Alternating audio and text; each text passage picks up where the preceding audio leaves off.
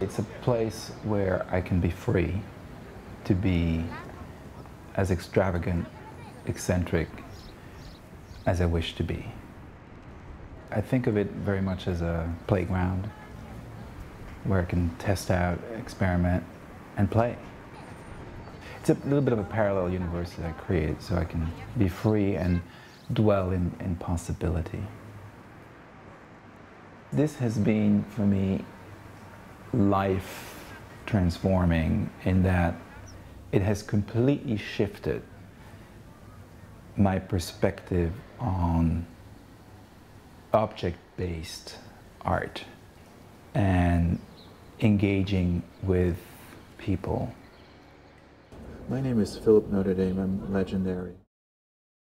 One of the reasons I created this is precisely to move away from rigid formats of all kinds. I have a kind of a template, like this notion of a museum, but I also try to break free from that. And the breaking free is the fun part.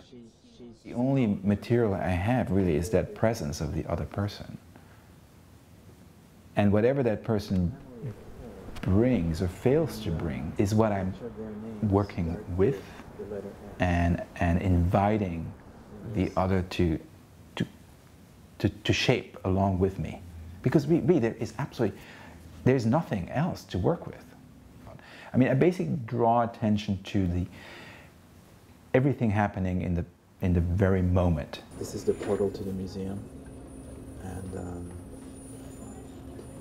this ticket.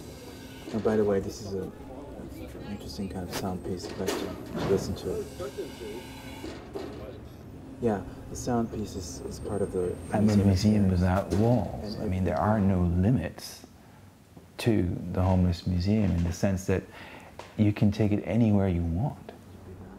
The art is just a bait, and it's just a means to access true emotions.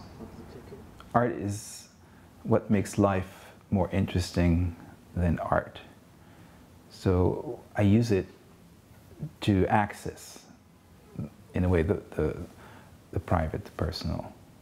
I mean, this is the interesting element, is that I'm outdoors in full view in the public realm, but use that space to access the private.